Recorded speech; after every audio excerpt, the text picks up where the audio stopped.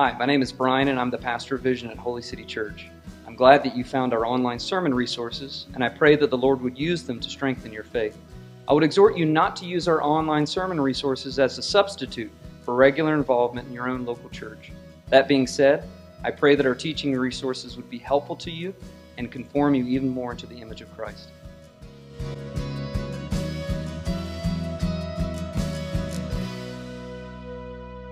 Job chapter 2, verses 1 through 10. Again, there was a day when the sons of God came to present themselves before the Lord, and Satan also came among them to present himself before the Lord. And the Lord said to Satan, "From where have you come?" Satan answered the Lord and said, "From going to and fro on the earth, and from walking up and down on it."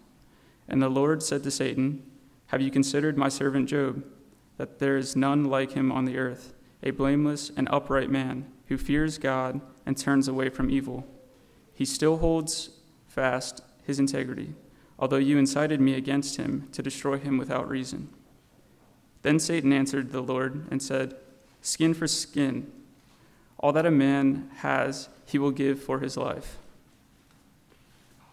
But stretch out your hand and touch his bone and his flesh, and he will curse you to your face." And the Lord said to Satan, "Behold, he is in your hand, only spare his life." So Satan went out from the presence of the Lord and struck Job with loathsome sores from the sole of his foot to the crown of his head.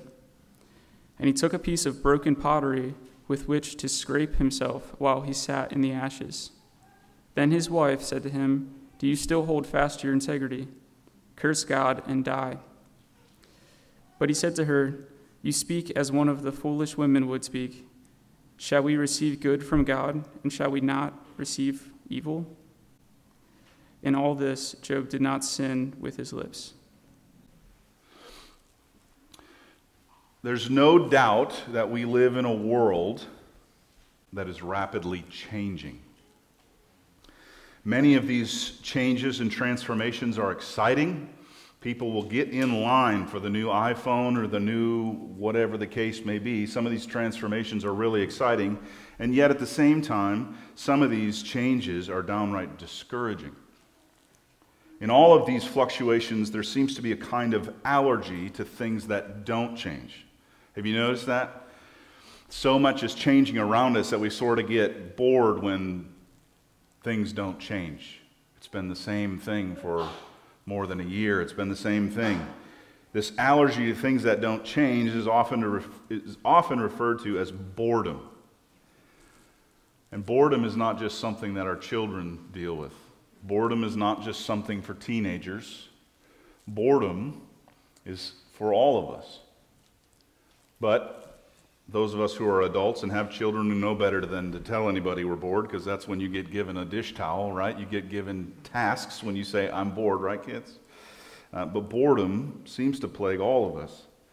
All the products on all the shelves and all the stores are labeled with new, improved, redesigned. Why?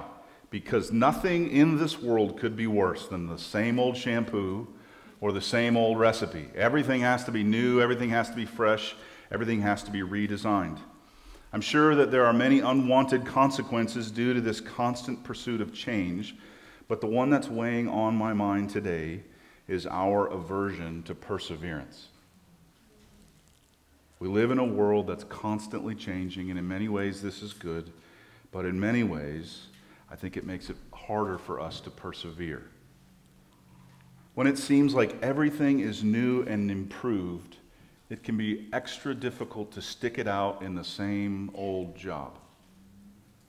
When everything seems like it's streamlined and faster, it's harder to wait.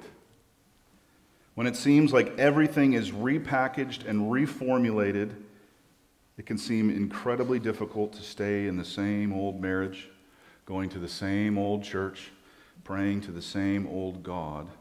It can be tougher than we dare admit simply because we're bored. Galatians 6 calls us to perseverance, and we read these words there in Galatians 6. "Let us not become weary in doing good, for at the proper time we will reap a harvest if we do not give up." And Jesus tells us plainly in Matthew 24, the one who stands firm to the end will be saved. Boredom, or whatever we may call it, that destroys perseverance has incredible consequences. The Bible speaks plainly to our struggles with boredom and the challenge of trusting God when situations don't change and not only don't improve, they get worse. So as we get into Job chapter 2 this morning, we'll clearly see the wisdom of perseverance and the nature of faith to persist when things don't get better. The big idea I hope to draw out of these first 10 verses of Job chapter 2 are this. When pain increases, wise faith persists. When pain increases, wise faith persists. I hope to cause this big idea to stick in your mind and to stick with you and to be a guide for you. And so as we walk through this text, we'll take 3 particular steps, 3 points this morning. First, we'll look at verses 1 through 6, and we'll take note of how rebellion continues, particularly looking at how Satan is still raging against the Lord. In verses 7 and 8, we'll notice how pain increases. And here we will see and look closely at the pain that is inflicted upon the already grieving Job. And then in verses 9 and 10, we'll highlight and look more carefully at how wise faith persists. A little review before we get to point number 1. The book of Job began by telling us that Job was a blameless and upright man who feared God and turned away from evil. Job was remarkably godly. Job wasn't only remarkably godly, Job was also incredibly blessed. He was a man who had been given 10 children. His home was well run, and his earthly riches were beyond everyone in that country. Job was a man known for his godliness and a man known for his wealth. Job's faith was also known by God, and in chapter 1, verses 6 through 12, we learn about a contest that breaks out in heaven. God is delighting in Job's continual and unceasing worship, and Satan accuses God of manufacturing this worship by blessing Job so richly. God is delighting in Job's worship, and Satan comes along and says, Job isn't really worshiping you. He's just enjoying all of the gifts that you've given him. That's not actual worship. Satan is mocking the Lord, and he's saying, You've done this in Job. This isn't Job's faith. This isn't Job actually responding to your goodness, God. This is just Job enjoying stuff. Satan mocks God's pleasure in Job, and Satan sins against God by claiming that God is unworthy of the worship that Job is giving him. Satan challenges his maker in verse 11 of chapter 1, and there we read, "Stretch out your hand and touch all that Job has, and he will curse you to your face." Satan is challenging God, and he says, all you got to do is you've got to strike Job's possessions, and he's going to curse you to your face. He doesn't really love you. He only loves your blessings. God permits this request of Satan, and so this enemy of God's glory set out to defame God's glory by stealing and destroying all of Job's possession and killing each of his 10 children. I think it's good to just pause and take a breath from time to time to think that actually happened. This is really what has gone on. Incredible suffering has overtaken Job. And in the wake of this tsunami of devastation that has landed on Job to destroy his worship, Job says, gloriously, wisely, with all the help of the Lord, in chapter 1, verse 21, "Naked I came from my mother's womb, and naked I shall return. The Lord gave, and the Lord has taken away. Blessed be the name of the Lord." It's important that we understand that these words were most likely spoken from a man deeply grieving, a man deeply stunned, deeply broken, and a face full of tears.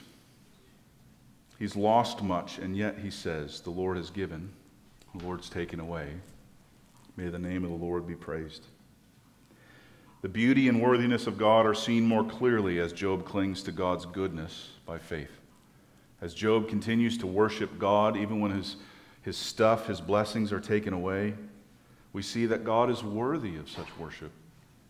Job's persisting faith made evident that God is more precious than family and riches. And that might be a question that all of us need to ask, to think, is God more precious than family? Is God more precious than blessings? And Job's response to all of his loss screams in our faces, absolutely. God is more precious than all of the blessings in the world. Job's persisting faith makes it evident that God is more precious. And as Satan's goals of disrupting Job's worship fail, we see that great liar for who he is. Let's look now at verses 1 through 6 and notice how this rebellion continues.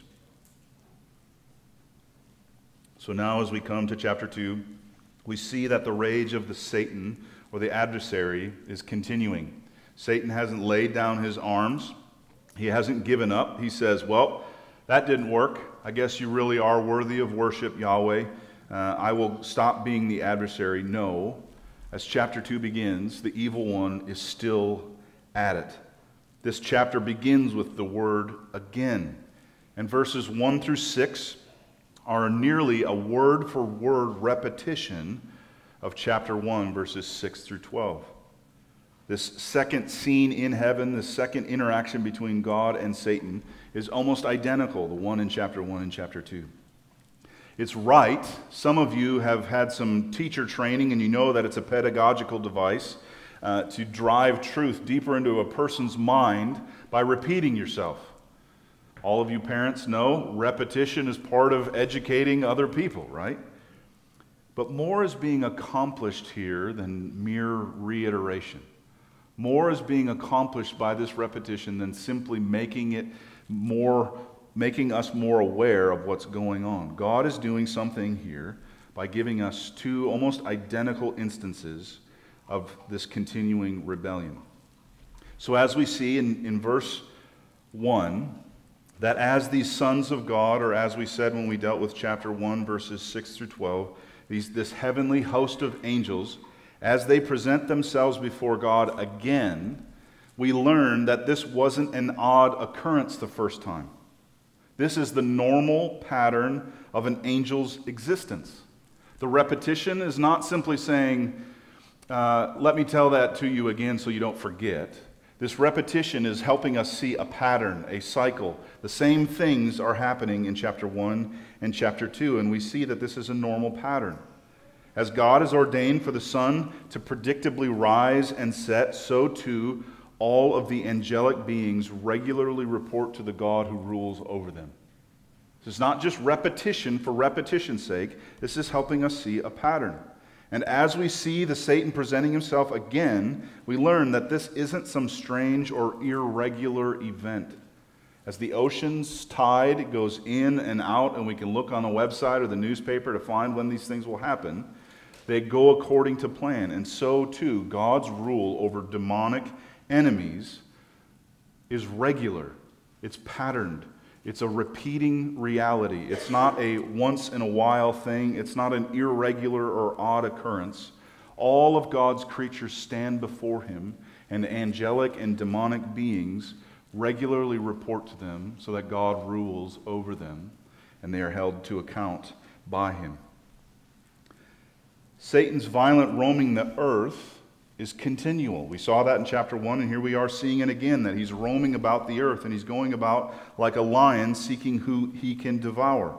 His opposition of the glory of God displayed in all creation is unceasing. So it might seem that, didn't we read this already in chapter 1 and chapter 2? The repetition is really important so that you see there's a pattern. There's a pattern. The angels come before the Lord, Satan comes before the Lord, and the Lord exerts his authority and his leadership over them. Satan's violent roaming continues, and so does his lack of authority to work apart from God's sovereign permission. These things are unchanging. Satan is still on a leash. Satan is still roaming about the earth, and God is ruling over him.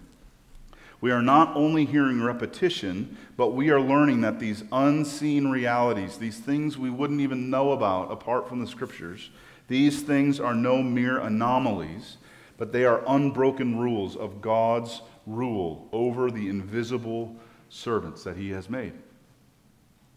Many people will like to talk about demons. Many people like to talk about angels, but understand these created beings are clearly and firmly under the authority, the leadership, and the kingly rule of God.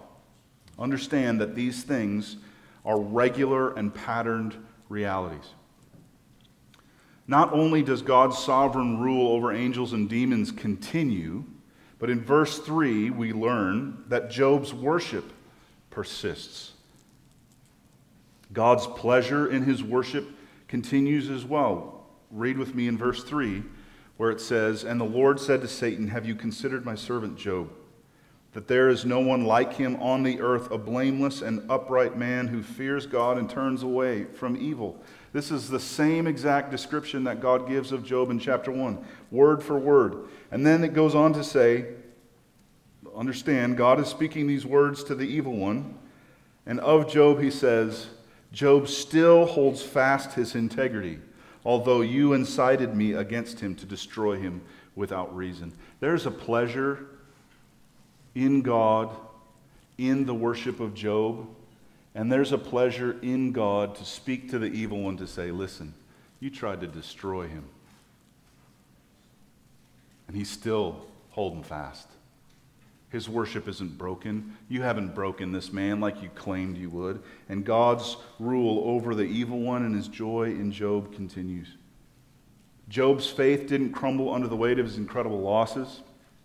And his worship of God continued even in his crushing grief. As Job clung to God's gracious giving and his fair taking, he pleased his Maker. And God used Job's perseverance to show his own glory to the adversary. As Satan set out to defame the Lord and to smear his reputation, Job's perseverance reflected God's worthiness. And God is pleased to make sure that Satan doesn't miss it.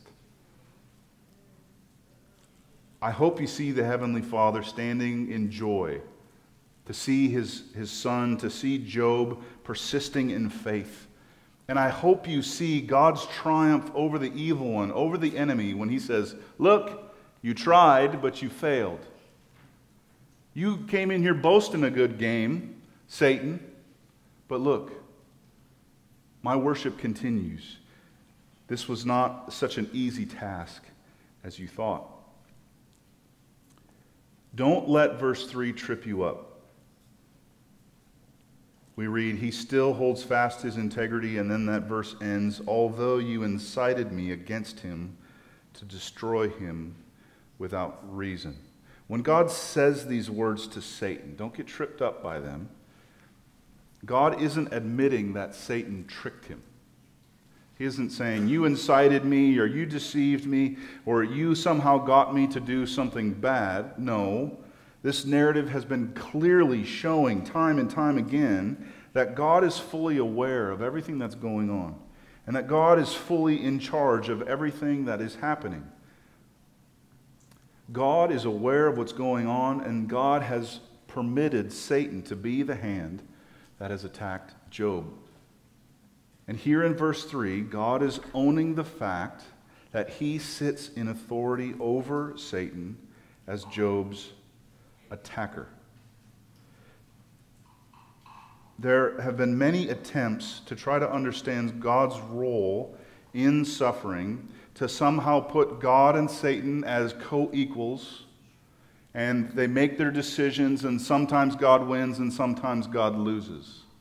Sometimes God has to be involved, and sometimes Satan gets to do what he wants to do. That's not what's being understood here. God is clearly saying, "Job, you are the one who's attacked Satan, you are the one who's attacked Job, but I am in authority over you, and I bear a responsibility here. God isn't excusing himself, but many in the world have made attempts to somehow excuse God, to say God isn't at all involved in the pain and the catastrophes in the world.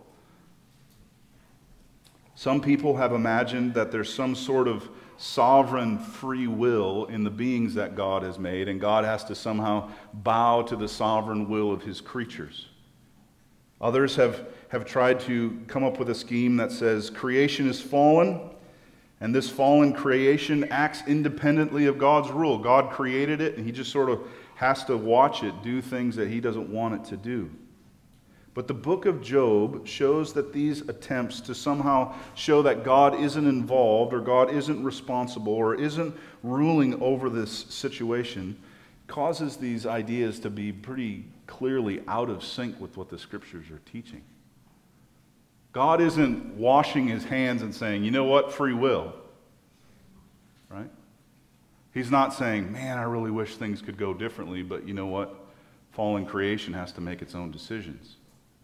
God is ruling, God is here, God is close.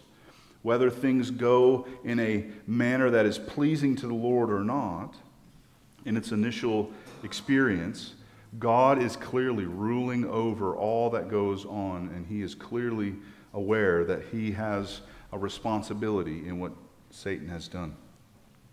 Scripture doesn't give us a picture of a God who is negligent. And I'm afraid many of these ideas would paint a picture that God is negligent or uncaring. God's unaware. God's hands are tied in some way. Scripture doesn't allow us to think these things of our God, our Maker. Instead, as we see here, Scripture tells us of a God who is sovereignly ruling over good and evil, angels and demons, and that he makes them all serve his gracious purposes. God clearly gives Satan permission to torment Job. He's not denying that. Yet it is clear, it's incredibly clear, that Satan's purposes are not God's purposes. So hear me. God is involved in the suffering in the world, but God's purposes and Satan's purposes for the particular trials, the particular sorrows, couldn't be more different. Our confession of faith puts it this way.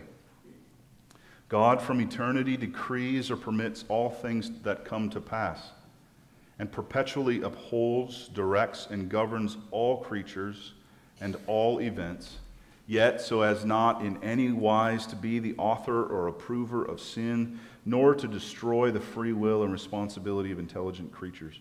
God is fully in charge.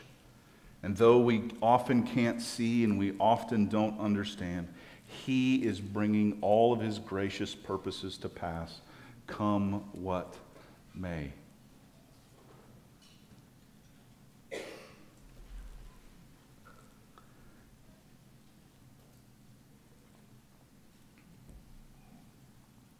In verse 4, Satan responds to the Lord's pleasure and Job's faithfulness.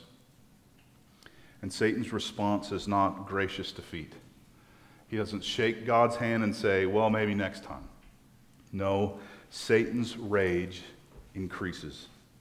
He will not bow to God's glory. He will not repent of his rebellion. Satan answers the Lord, skin for skin. All that a man has he will give for his life. But stretch out your hand and touch his bone and his flesh, and Job will curse you to your face. This spitting and sputtering rage receives both sovereign permission and a yank on his leash. We spoke about those things quite a bit last time when we dealt with it in chapter 1. But understand, God does give permission, and yet there's a very clear pulling back on Satan's leash. God permits Satan to attack Job's body, but he clearly shows who is the boss by refusing to allow Satan to kill Job. Satan's hatred for God and those who worship the Lord doesn't stop. Do you see this repetition? Satan doesn't hit a problem and give up. He doesn't get bored and move on. He ups the ante. He doubles down to go after the Lord's glory and the Lord's people. The devil doesn't get tired and give up easily. The enemy of our souls isn't polite. Satan doesn't play fair. You and I may know well that it's not right to kick a man when he's down. But grieving, weeping, broken Job is still the target of Satan. The devil doesn't play by any fair fight rules. He isn't impressed by Job's faith. If anything, it seems he's only angered by it as he continues to strive against God. The adversary insults God and has no qualms with attacking a man who is already grieving deeply. It's one thing to observe these things and to interact with them from a distance, but it's another thing to apply them to our lives. Saints, while I'm sure I've stirred up more questions than I've answered, I hope two things are abundantly clear for you from these first 6 verses. First, as this contest between Satan and the Lord continues, Satan's rage does not lie down quietly. The enemy of our souls doesn't have a glass jaw, and he isn't encumbered with ideas of fairness. If you are in Christ, you are engaged in a lifelong battle with him. And it's good and right that our daily prayers include the request to be delivered from the evil one. There's a reason we're told about Satan going after Job twice in almost identical instances. It's because Job stands as a picture of the saint who is constantly being attacked by the evil one. Brothers and sisters, this is true of us as well. It's good and right that we wake up each and every day, not fearing the evil one, but praying to God for deliverance from him. Our resisting of the devil falls short of what is righteous often, but for us and for our salvation, Jesus perfectly resisted the devil every time that he was tempted in the wilderness and opposed in his ministry. I would be willing to bet that your resistance of the evil one is not as perpetual as the evil one's attacking of you. This is true of all of us, but Jesus Christ perfectly resisted the evil one. 3 times in the wilderness the devil came to him, and 3 times the Lord Jesus rebuffed him. And every time Jesus faced the evil one in temptation in his ministry, the Lord was victorious each and every time.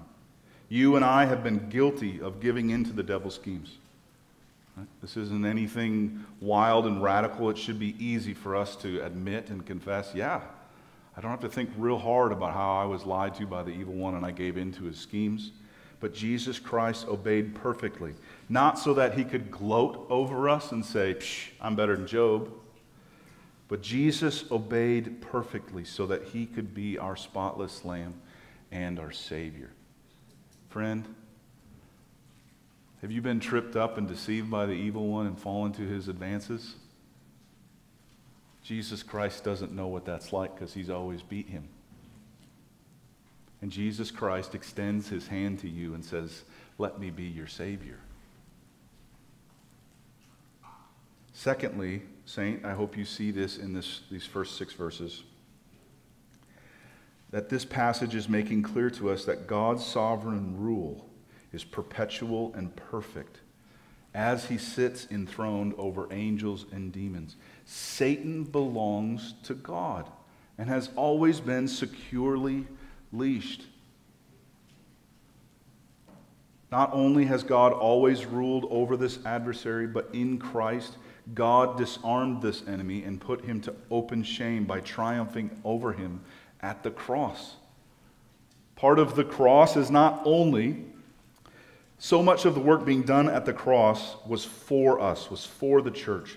Yet at the same time, there was an important element of what Christ did at the cross simply to triumph over this enemy.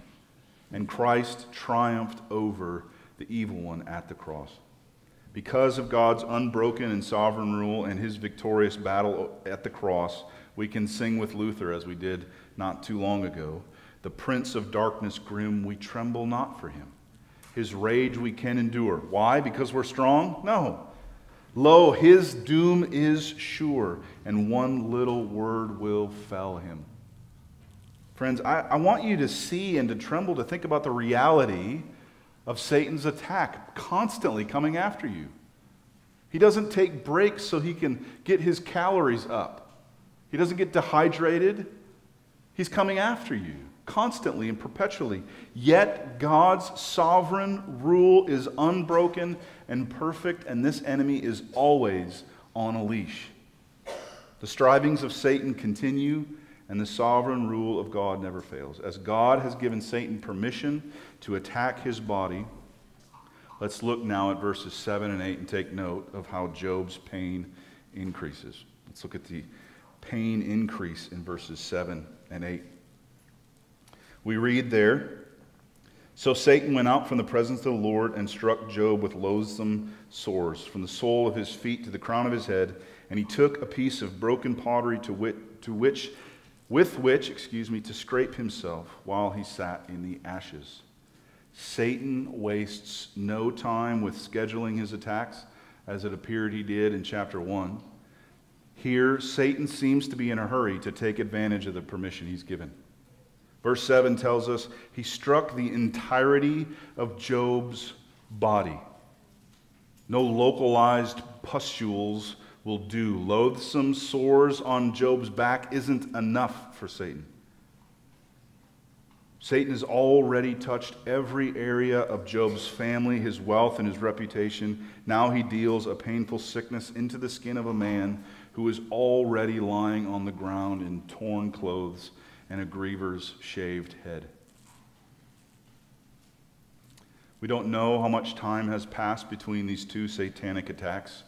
It may have been a day, it may have been a week or month, or perhaps even years between chapter 1 and chapter 2.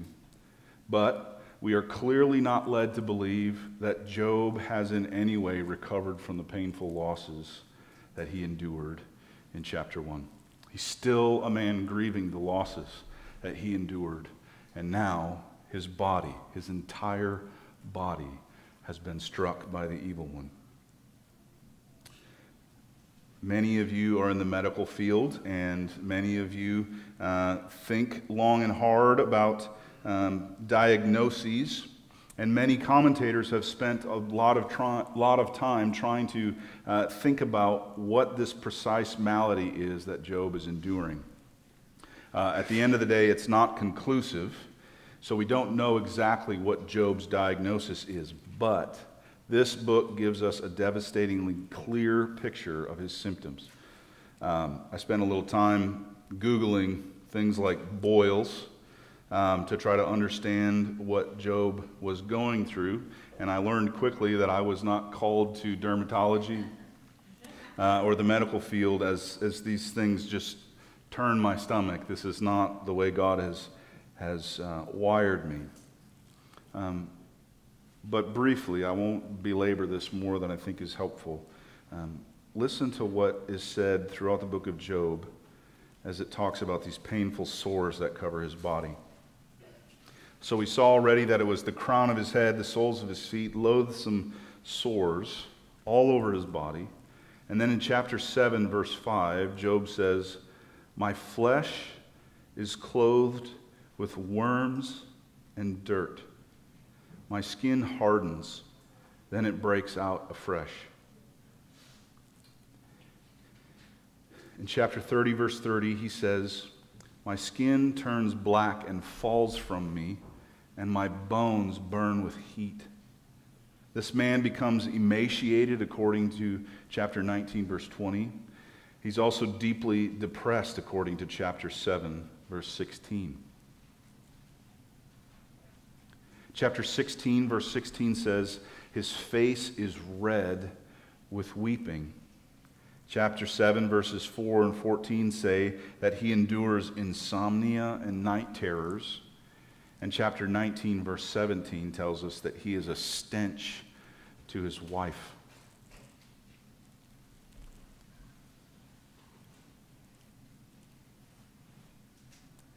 The evil one has touched Job, and it has not been gentle. Some of you know what some of these things are like. More than one of us has endured long seasons of depression. Insomnia is not a completely foreign thing to some of us. Night terrors and these reoccurring fevers that are going on with Job. Many of you know what this is like. But to the best of my knowledge, we don't have too many instances in our congregation of people's flesh turning black and falling off. We don't have too many instances of flies laying eggs in the sores of our body, such that things are crawling out of them and upon them. And Job is not enduring one or two of these things, he's enduring all of it. And this is the result of Satan touching him and attacking him because he worships God. Job's marriage is messed up. So much of this is just so incredibly cruel. Job was already in devastating grief at the end of chapter 1, and his situation, believe it or not, has gotten far worse. He resisted the devil, and the devil made him pay for it. Verse 8 lends itself to seeing the greatness of his sickness as Job gropes for relief by scraping his inflamed skin with broken pottery in the town ash heap where he is exiled and quarantined. Job is like a leper, and it's right and good for him. It seems to be the conscious thing is to go away from people into a kind of quarantine, and that's what he's doing here in this ash heap. And he's picking up a broken piece of pottery to scrape his sores. This man is in bodily anguish. He's tearing the skin from his body because that relieves some of his pain. Satan's attack is much simpler this time. It seemed complicated in chapter 1. Here, it's less complicated, but it's excruciating nonetheless. Job has already received suffering that could easily grieve him for a lifetime. 10 children buried. But now, his grief is introduced to unrelenting physical discomfort and the psychological torment that brings. Brothers, sisters, though Job's suffering is of staggering proportion, many of you have tasted this same sort of increasing pain, the same sort of suffering on top of suffering. I don't want you to simply look at Job and say, wow, that's terrible. It is. It really is. But many of you, if not all of us, can relate to having our prayers for relief followed by more trouble. Some of you may be tempted even now to quit praying because your pain has only increased while you've been pleading for help. Please, if that connects with you at all, please let this passage speak to you. The Lord knows your trial. Do you hear me? Even when it seems your prayers are unanswered and a waste of time, the Lord knows your trial. You are not suffering outside of God's vision and care. Though Satan has set out to crush you with a string of attacks, God is ruling over this enemy and has his leash upon him. Your grief is known, and it's not without purpose or meaning, even if that meaning is hidden from you. We've seen how Satan's cruel attacks have increased Job's grief and his pain. Now I want to take some time to look at his response. How does Job respond when his grief is met with more grief? Let's look at how wise faith persists in verses 9 and 10. As we look for Job's response, the first thing we see is Job's wife's response. We read these words in verse 9. Then Job's wife said to him, "Do you still hold fast your integrity? Curse God and die." It's probably our first reaction to look at this verse and to see this woman as yet another grief in Job's life. Wow, what a helpmate. Augustine calls her the devil's assistant. Chrysostom calls her the devil's best scourge. And Calvin calls her Satan's tool. These harsh labels are clearly accurate as she encourages her husband to do precisely what Satan is aiming at. Satan set out to get Job to curse God, and she's encouraging him to do that. She is tempting him and encouraging him to give in to the evil one's attack. That is clear. Yet, if we stop and think a bit more about this situation, we might see something a bit more complex.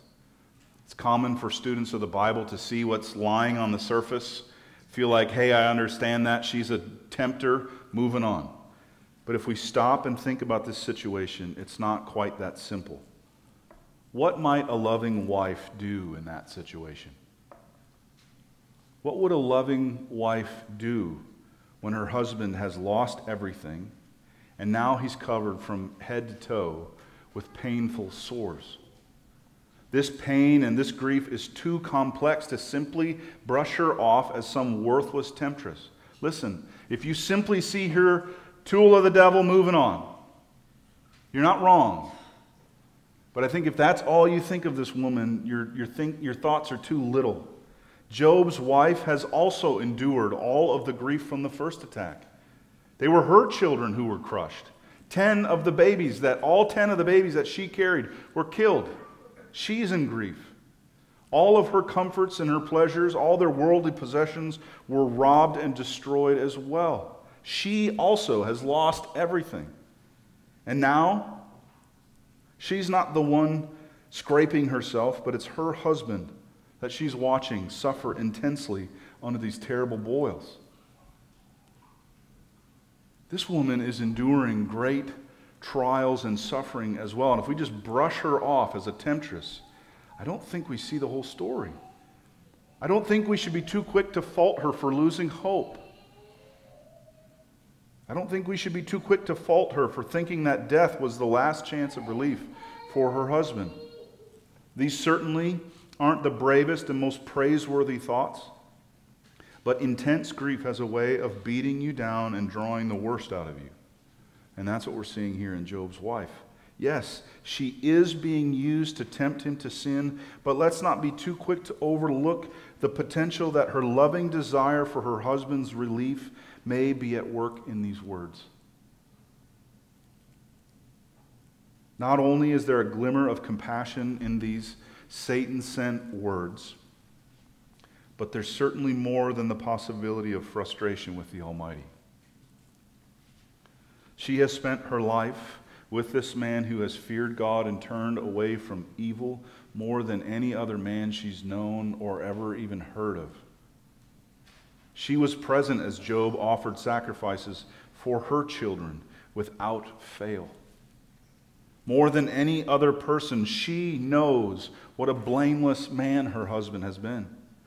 And now, after all of this righteous living, after all of her husband's good work, God treats her husband like this. If this is the way God treats his friends, and this is what godly living gets you, then what's the point?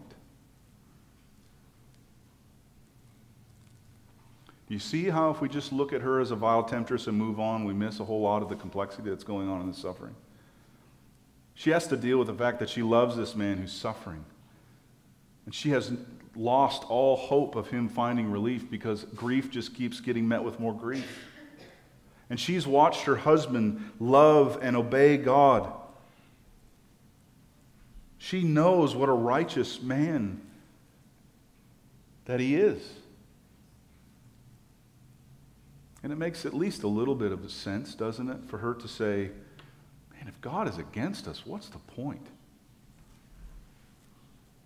Job's wife is not the central figure of this story, nor is she the great example of faith and worship that we are called to notice. Yet, Job's wife responds to grief and increasing pain in a way that all of us can relate to.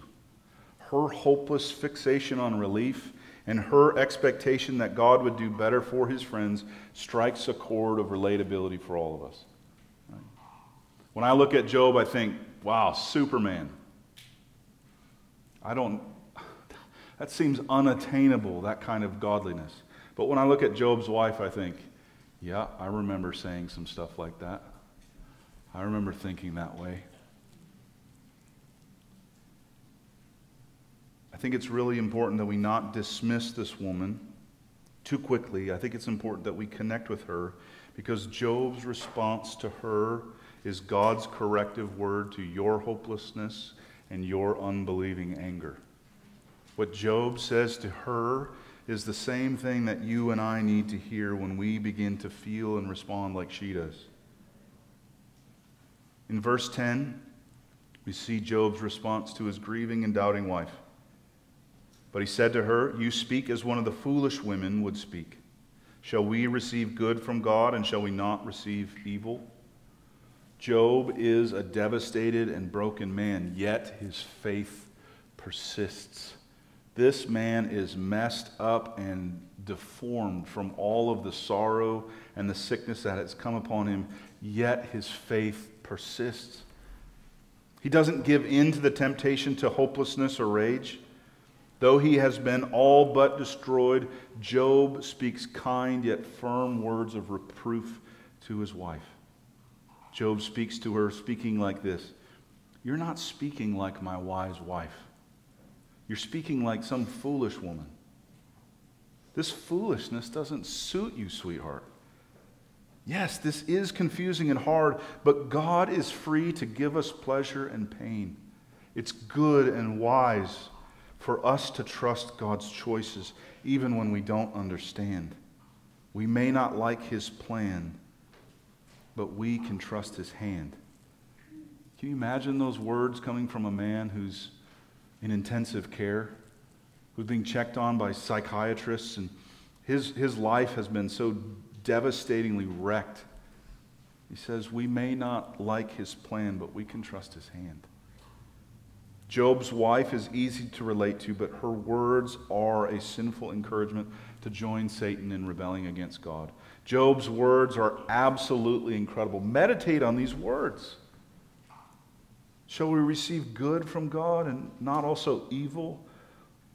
Absolutely incredible. They display a wisdom and a faith that is so beautiful that it's hard to understand.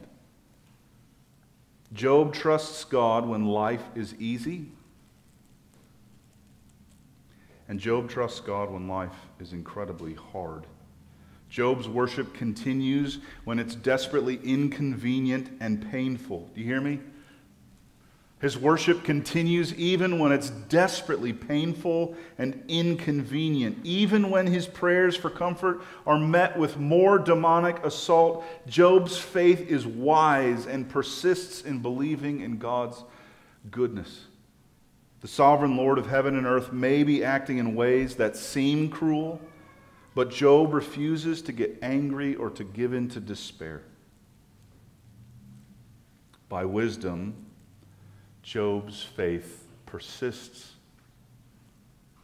He hasn't given up. He's still persevering. His wisdom from the Lord is helping him to continue trusting God, even what seems like he had nothing left seems to be taken from him. As Job receives his wife's compassionate temptation and firmly rejects it, we see a reflection of the faithfulness of Jesus, who heard the Apostle Peter try to turn him away from going to the cross. As Peter sought to save Jesus from suffering, like Job, Jesus rebuked Peter in Mark 8:33, and we read these words of Jesus: "Get behind me, Satan, for you are not setting your mind on the things of God, but on the things of man." And as Job humbly bowed his aching, grieving, itching, and pain-filled head before his Maker, he glorifies God and manifests the glory that we see perfectly in Jesus. The Son of God endured scorn his entire ministry, and in the Garden of Gethsemane, Jesus trembled as he faced the coming horrors of his betrayal, the intense abuse of his trial, the humiliation and torture of his crucifixion, and the unimaginable torment of God's wrath upon sin. Yet under this burden, under this weight, Jesus prayed, remove this cup from me, yet not what I will, but what you will. God the Father didn't remove the cup of suffering, and Jesus wisely trusted and obeyed his Father. Instead of calling down 12 legions of angels to escape his suffering, he himself bore our sins in his body on the tree, and by his wounds we have been healed. Jesus could have pulled the ripcord at any time. Jesus could have abandoned ship whenever he wanted, but he didn't. He endured and he trusted his Father, as Job gives us a picture of. Jesus bore the wrath of our sinful pursuits of pleasure, and he endured the punishment we deserved for rebelling with Satan instead of trusting God. Friends, listen. If you look at Job, you see this remarkable example of wise faith. But what did it accomplish? His persisting in faith was a glorious thing. It was a good thing, and I don't want to say anything negative about it. But Jesus' persistence secured salvation for sinners like you and me. Jesus' faithfulness, Jesus' perfect life, Jesus' enduring of the wrath of God secured forgiveness for those who repent and believe. Not only did Jesus do this for everyone who will fear God and turn from evil, but he also has given us the Holy Spirit, who helps us in our weakness, works in us so that we bear the fruit of love, patience, and faithfulness and self-control, even in our trials. Christ bore our failings and gives us the Spirit who teaches us to pray, "Our Father in heaven, hallowed be your name. Your kingdom come. Your will be done on earth as it is in heaven." Brothers and sisters, I want you to be encouraged to see in Job a picture of what wise faith looks like. This is the faith that we want to be striving towards and praying for. But in Christ we see wise faith, and we see a sacrificial death that takes care of the guilt that you and I have incurred because we have all given in to rebellion. We have all succumbed to Satan's schemes, and we have all failed to trust God when it got hard.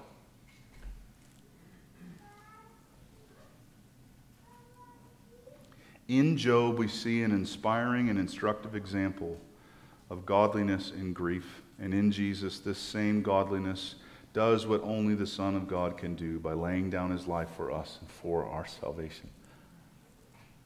I want you to see both this. I want to grow to be more like Job. Yet at the same time, see Christ supporting you and saying, "I'm picking up all of your slack. I'm taking care of all of your guilt, and I'm giving you the Holy Spirit who will help your faith to grow in wisdom and perseverance." Jesus gave his life for our forgiveness and has given us the Spirit so that we too might die to the sins of anger and hopeless unbelief and live to righteousness by the power of the Spirit at work in us. Brothers and sisters, God has promised to give you his Spirit to help you have faith that perseveres in the wisdom of trusting God even when it seems so bleak.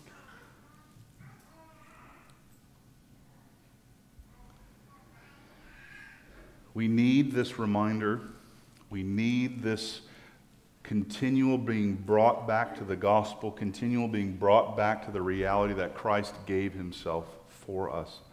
Otherwise, we drift off and we think that it's all up to me. I have to somehow be good enough for God's love. And the reality of it is we just can't. We can't have the faith of Job without God's help. But by the Spirit promised to us in Christ, we have this.